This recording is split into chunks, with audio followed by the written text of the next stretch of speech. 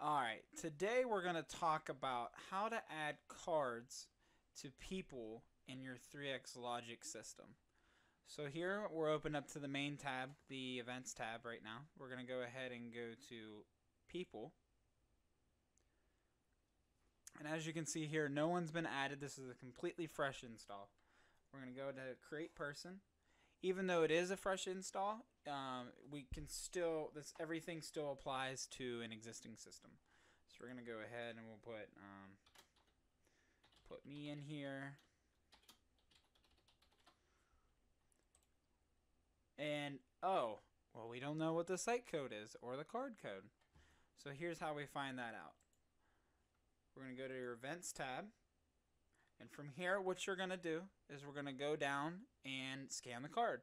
So go ahead and swipe your card, and you'll see that the light turns green and then back to red. That means your card was denied.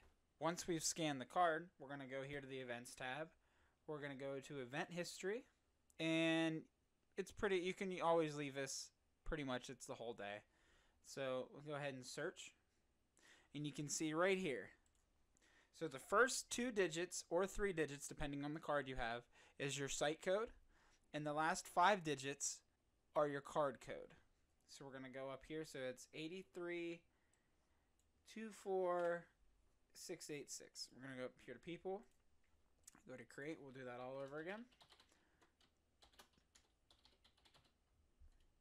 We're gonna go 83 and the card code.